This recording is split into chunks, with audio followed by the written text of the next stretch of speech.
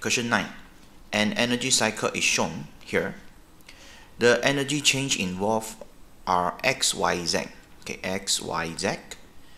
The numerical value of energy change y is either negative 890 or positive 890.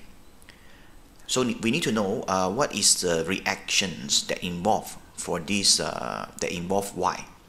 Okay, so it's from this one, methane with oxygens form CO2 and H2O. This one is a combustion of the methane. Combustion is always exothermic. So we are quite sure the enthalpy Y is negative.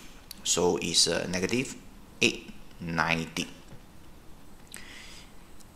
And next one, the numerical value of the energy change of Z is either negative 964 or positive 964.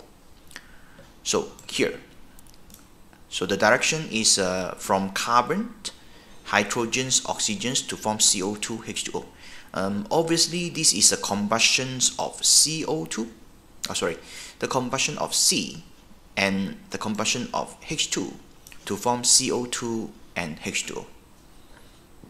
So since this is a combustion of this carbon and hydrogen, so we are quite sure the enthalpy Z is also exothermic.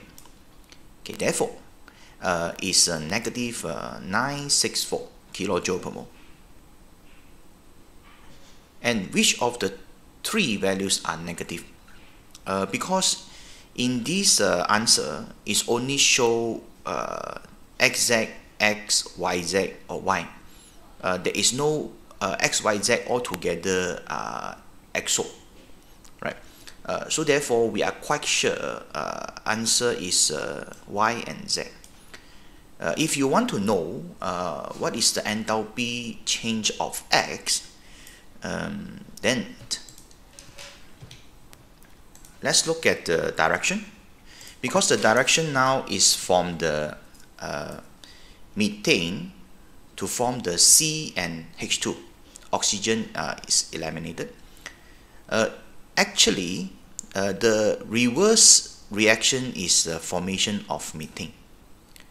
So carbon with hydrogen form methane. The enthalpy change for these formations of methane is actually negative, around negative 74.8 kilojoule per mole.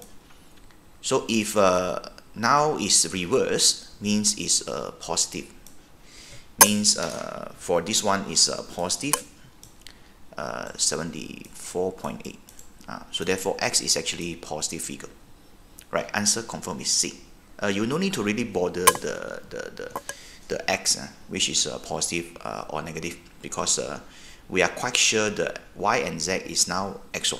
Right, answer confirm is C. Okay, that's all. Thank you.